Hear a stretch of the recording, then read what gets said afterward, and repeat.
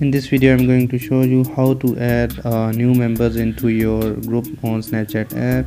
So without wasting the time, let's move on to the video. Open your Snapchat app and click on this chat icon, and here you can see two groups are created. So click and hold on your group name and tap on more, and here you can see the option add members to group. Click on this.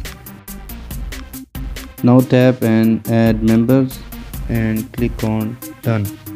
On another way, open your group and click on this add member to add your more members in your group.